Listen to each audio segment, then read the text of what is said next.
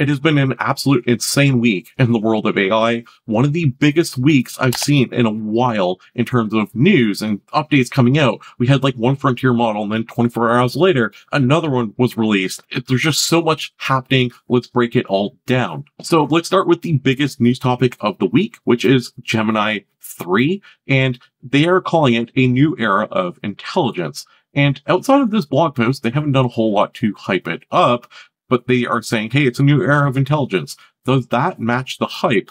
At least the hype in the AI community. This model's been like, hey, it's coming, and now it is finally here. Was it worth the wait? And I think Gemini 3 Pro was what I thought GPT-5 was going to be. Gemini 3 Pro is phenomenal. It is an amazing model. You can see the benchmarks here. We have Humanity's Last Exam. We can see like no tools with search and code execution.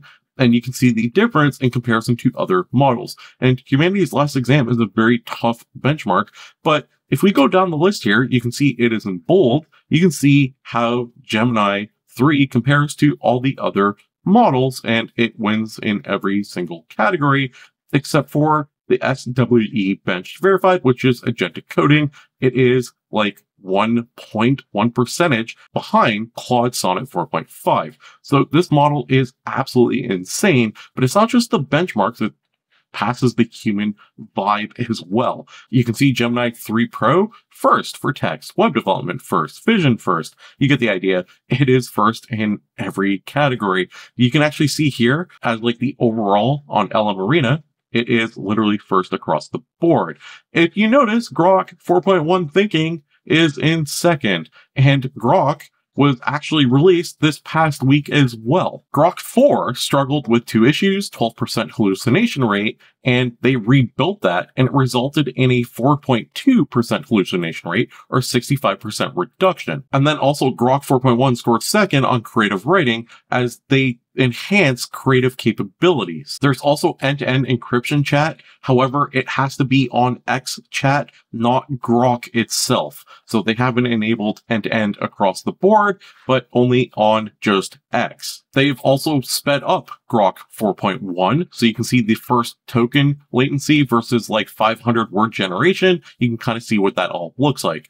There is this nice little chart here, and you can kind of see it all. Keep in mind, Grok 4.1 was released, and then like 24 hours later, Gemini 3 Pro was released. So Grok enjoyed its like single day as number one on LM Arena. But as you can see here, according to LM Arena, Gemini is first, but then also we have like the hallucination rate. We can see the percentages of each first token latency, and you can see not only is Gemini 3 Pro so good, but it's also the fastest, and it is relatively cheap, especially considering how expensive the API cost is of Grok 4.1. So Grok 4.1 was really interesting, and then 24 hours later, Google's like, no, Gemini 3 Pro is like that much better. But it's not just text output. Gemini 3 has something that can output called dynamic views. So instead of just giving you text output, it can actually generate little graphs or interactive things as you ask it questions. So it's not just giving you a wall of text anymore. It has the capability of making it interactive for you to learn and read from the information it spits out. And then if you're a Google AI Ultra subscriber, there's something called the Gemini agent, which is an agent that lives inside of Gemini, and you can ask it questions. You can have it like read your emails, go through your calendar. It's literally an agent built into Gemini, but right now it's only for AI Ultra subscribers. Google also released Gemini 3 DeepThink, which is its competitor to OpenAI's O series model. So it just has enhanced reasoning, enhanced thinking. And just when you thought that was the end of the wave of Google announcements, nope, they released Google Antigravity. So Antigravity is a VS Code application, but it has Google-specific and AI-specific features built in. Antigravity has an agent-first interface that lets you deploy autonomous agents that can plan, execute, and verify complex tasks across your terminal and editor and browser. It can literally take over the browser, click away, it can show you the terminal. It's just a really enhanced coding application with AI at the forefront. And the crazy part is, their plans start at $0 a month right now, as it's in public preview. So if you like vibe coding, this is definitely something you should check out. You can see the models you have access to, and it's completely free. I've used Antigravity to create a Fortnite-styled game with multiplayer in like 5 prompts, and it was playable. And I should have a video about Antigravity later in the week. It is an absolutely really, really good product. And if you go to download, they have access, or they have availability for all the different platforms. So if you use Mac, they have you covered, Windows, and they even have our Penguin friends over at Linux. All right, we can move on now, right? That's the end of the Google updates. No, you're wrong. There's one more. Introducing Nano Banana Pro. Turn your visions into studio quality designs with unprecedented control, improved text rendering, and enhanced world knowledge. Nano Banana Pro is built on top of Gemini 3 Pro. It has native 2K resolution. You can do 4K upscaling. And Google says that if one letter is wrong in generating text, it will be immediately obvious. If the hands and it has the wrong number of fingers, Nano Banana Pro will address this by transitioning to a more advanced underlying model and then fix the problem for you. You can adjust camera angles, change focus, apply different colors. It is a much more enhanced model that really understands, or is supposed to understand, what you ask and what you want it to do. And with Gemini 3 and Nano Banana Pro, they're kind of rolling it out across the board to all their different products. So Notebook LM subscribers are going to get it. Workspace customers are getting it in Google Slides, Vids. Google AI Studio is getting it, Vertex AI, and even Antigravity has it where you can use Nano Banana Pro to generate assets within Antigravity. It is absolutely insane. But keep in mind, the pricing isn't cheap, especially if you're going through the API. You're looking at 24 cents for a 4K image or 13 cents for a 1 or 2K resolution image. But the quality jump is apparently so good that it makes sense, especially if you're using it from a professional setting. And I'll have a video about Nano Banana Pro tomorrow. So if you want to see that, don't forget to subscribe. If you're a ChatGPT fan and you do coding, well, you're in luck, because Codex has an update for you as well this week. They didn't want to be left out. Sam Altman was like, hey, don't forget about me. I'm doing stuff too. So GPT 5.1 CodeX-MATS is a massive enhancement. So it can actually work across spanning millions of tokens through something called compaction. So it will literally work for massive projects, and it has 30% less reasoning tokens compared to the regular Codex model that they used to use before. So according to SWE verified benchmark, it is now the highest ranked model on that benchmark, which is pretty good for agentic coding, which is good if you're a Codex user, because you want to have something that is good at agentic coding. It just makes sense. And it is available right now for anyone using ChatGPT Plus, Pro, Business, Education, or Enterprise plans. API access is coming soon. When you hear 11 Labs, you're probably thinking audio and voice and anything to do with sound. Well, guess what? They're working into image and video now, and you can bring your ideas to life in one click. So they're actually just going to use Veo, Sora, Kling, WAN, Seedance, all the best video models, and then it's going to combine those video models with 11 Labs audio. So you can bring your voice, music, and sound effects from 11 Labs and kind of pair it with the videos that it generates. So you can see what it looks like here, a cinematic shot of an astronaut floating in space, and they're opting for Sora 2 Pro. You can see the size, everything that they set. They're going to hit submit. It's going to create the video, and then it's going to come up with like a little timeline that you can see here. And now from the timeline, you can actually add your voiceover. You can add your sound effects or whatever you want. And that all comes from 11 Labs. And you can kind of see here, like you can have your bespoke background music or layer sound effects and adjust timing and refine narration all on a single timeline. And then you can like export your polished video. So I think 11 Labs' approach of this is really cool because they've specialized in one area and they do it extremely well. And they're like, hey, we can just build on top of what other people are already doing. Replit has released something called Design Mode, and guess what? It is built with the new Gemini 3 model.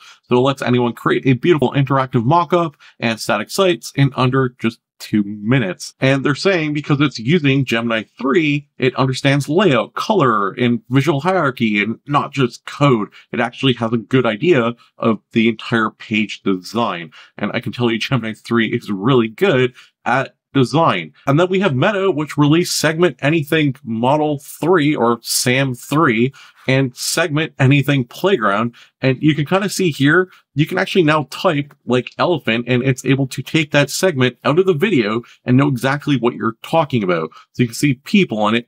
It's able to highlight it and understand, hey, this is people in the video. Or in this image here, or in the video here, they like highlighted the fish and it understood.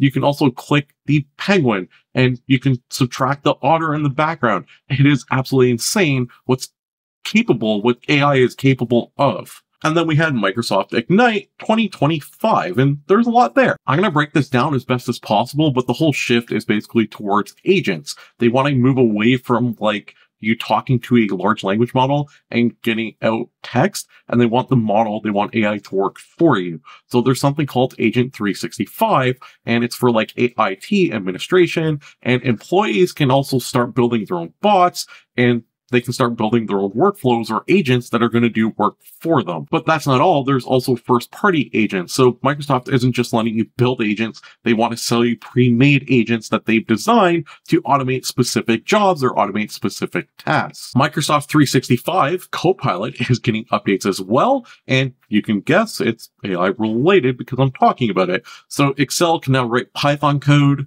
generate charts, analyze risks from just a simple prompt. PowerPoint can build decks for you. And if you're using Microsoft Word, the AI can now organize your complex information. There is also App Builder, which allows anyone to build an app within Microsoft 365 with just a prompt. They had a lot more, but that kind of covers all the major AI announcements. Speaking of major news, NVIDIA, Microsoft poured $15 billion into Anthropic for a new AI alliance. So Anthropic commits to purchase $30 billion from Microsoft's cloud computing. So another week, another alliance, more money that is changing hands. So I was curious and I went to Perplexity and I said, hey, can you make a table of companies investing in Anthropic?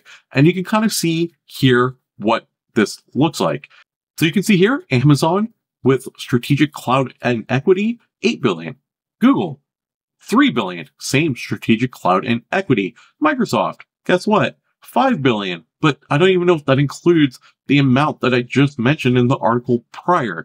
Then we have NVIDIA with $10 billion. And you can kind of see here, we go through the list and you can see all the different billions and different companies that are investing into Anthropic. You ever hear the expression, don't put all your eggs in one basket? Well, Anthropic took that to heart. All right, a couple of other small minor updates for this week. We have group chats in ChatGPT. So you can actually create a little chat. You can invite your friends to the chat, and now you can talk to each other back and forth. Every single time you send a message in the chat, ChatGPT will read the message and then decide if it should respond or not. So I've actually had some fun playing around with this feature, and I told it to only ever respond with emojis and emoji the messages, never reply. And after a little bit of training it back and forth, and we're going to use the word training, I totally didn't bully it to say, hey, only emoji my message. It actually only emoji messages, not just for myself, but everyone in our group chat. So kind of a interesting feature. I don't know. Is this a feature you're going to use? Do you plan to make group chats in ChatGPT and then invite all your friends? Is that going to be your go-to? Hey guys, quick, let's open up ChatGPT to message my buddy. I think the idea is really cool that you have like an AI bot in there with you all the time. Just don't know how I feel about that. And lastly, we have MidJourney Video is coming with version 8 model, which is going to be launching in the near future. So maybe we'll cover that in a future video. That's all the AI news I got for you for this week. If you guys enjoyed this, don't forget to subscribe. I cover AI on a daily basis. Like the video, drop a comment down below. Thanks for watching, and I'll see you tomorrow with another video.